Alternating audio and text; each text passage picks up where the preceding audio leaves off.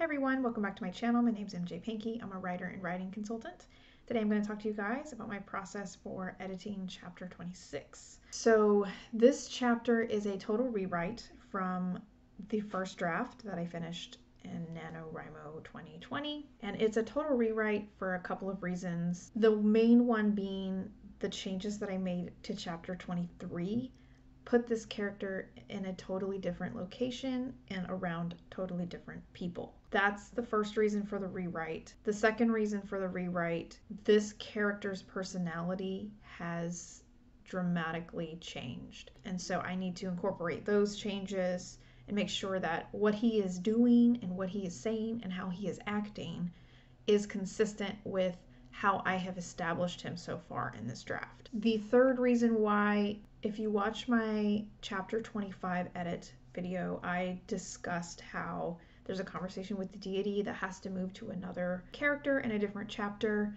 This is the chapter it moves to, and this is the character that's going to have this conversation now. The reasons why this conversation happens, that has also changed. So there's a lot of changes happening with this chapter, and this is where this character's behavior and motivations and goals really shift for the rest of the book and even into the second book. So I mentioned that one of the main reasons why this is a rewrite is because of the setup that I did in chapter 23. This is why editing is so hard, because once you realize a flaw in your draft and you start to correct it, it snowballs into future chapters.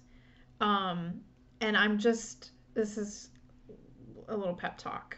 Don't get discouraged and don't give up. This is part of the process. It's hard.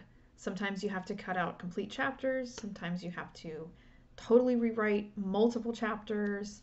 Sometimes you have to change character personalities, which in turn snowballs into other chapters that you've written with that character. That's all part of the process. Don't get discouraged and don't give up. Just keep on going. It's going to make your book so much better, and it's going to improve your writing and make it not only a marketable book, but just a better read and something that the reader is going to be able to connect with much better. Because if you are identifying these issues, then your reader is definitely going to identify these issues and either stop reading or just really not enjoy it as much as they want to. So don't give up. Keep going.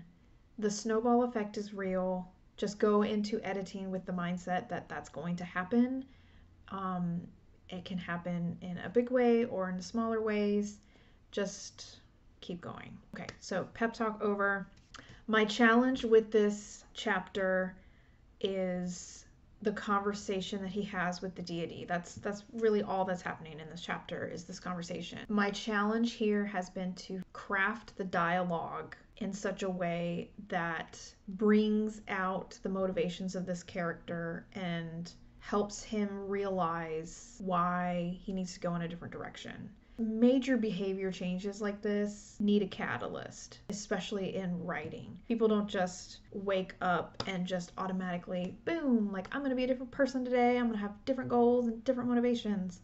It just doesn't really work like that. Even if you have seen things building up over time, it's still, for like a major thing like that, it really takes a catalyst event for someone to completely change their behavior for the rest of the book and go in a totally different direction. So this dialogue, this conversation is the big challenge for me in this chapter, making it realistic, making it believable, and making it to where this character is a likable character, because this is technically the main character of my book. And so this chapter is really going to be pivotal in the reader wanting to root for this character for the rest of the series that I'm planning. So that's really all I have for this video. Hope you've enjoyed it. So we will see how the critique group receives this chapter. I've had really good, really positive feedback from my critique group about the other changes I've made with this character